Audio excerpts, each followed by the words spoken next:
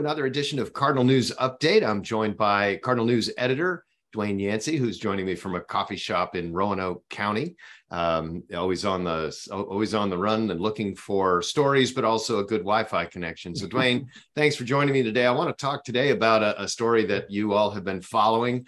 It's of critical importance to all Virginians, and especially those in Southwest Virginia. And this is the reporting you all have done on the invasion of the armored possums who are meeting us here in our part of the woods.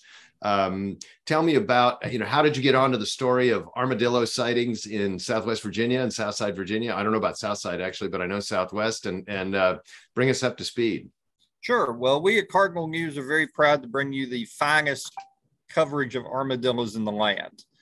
When we launched nearly a year ago, we set out to fill a void in news coverage, hoping to provide in-depth coverage of the politics, economy, and culture of Southwest and Southside. We were thinking, in-depth policy stories, but lo and behold, some of the most popular things we've done have been about armadillos.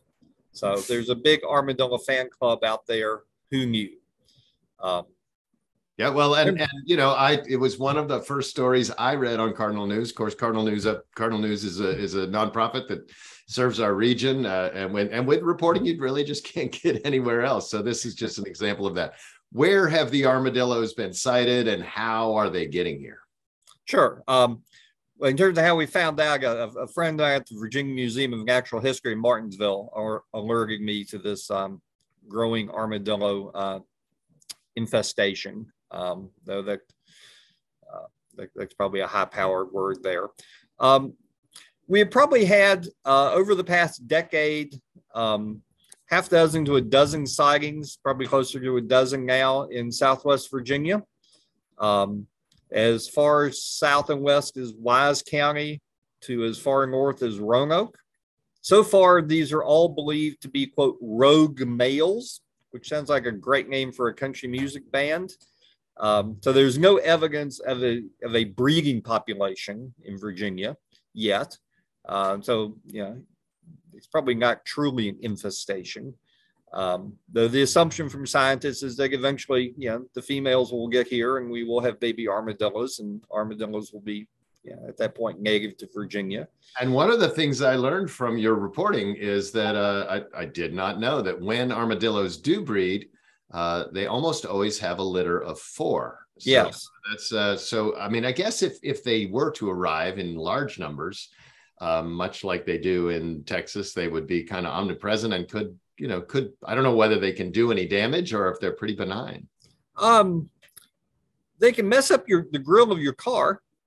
They're not really considered a threat to the environment. They basically grub for worms. Their defense mechanism, which served them probably very well in olden times, was if they were confronted with a predator, they would jump, try to scare it.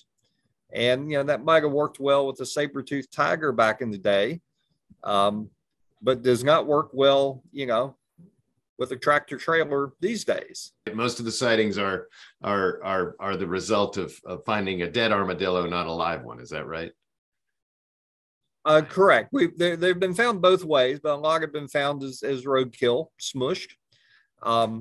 In terms of how they're getting here, they walk. We think of armadillos as a desert species from Texas, and they are, but that's not their origin. They're originally from much further south in South America, and so they've been moving north for a long, long time.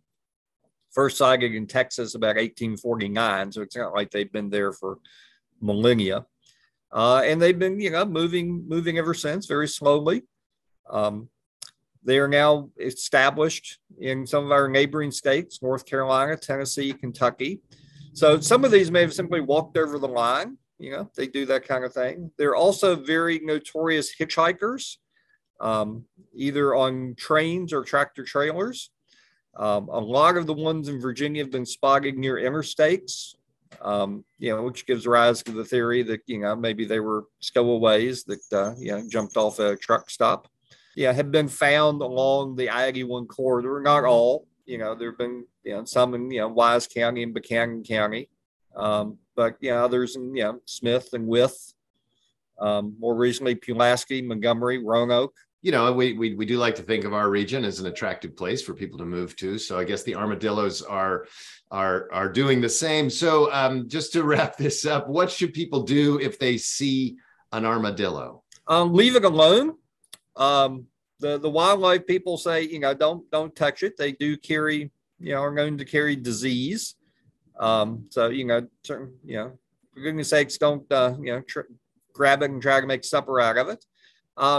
If you can document it, take a picture and let the, state wildlife authorities know, or the Virginia Museum of Natural History. They do like to document these things. Otherwise they are harmless. If you don't bother them, they'll just, waddle on their merry way. Well, that's great. And I know that, people might also think about sending that to the new, I think it's news@cardinalnews.org, right? Just let you guys know what's happening. Well, Dwayne, I appreciate this. I know you're getting ready to go on vacation, and thanks for making time for us today. We'll be back in a couple of weeks with more serious news from Cardinal News. But thanks again, and again, I'm looking forward to seeing my first armadillo in the wild. So hopefully that won't be too far in the future. Well, we're happy to provide the finest armadillo coverage around. All right. Well, if you folks, we do while we're running this update every week. Every time we do it, we do also run the address of Cardinal News. And if you will go there and subscribe, I know they would appreciate it. And we appreciate our partnership with you. So Dwayne, thanks again. Have a great vacation. We'll see you in a few weeks. All right. Thank you. All right. Bye-bye.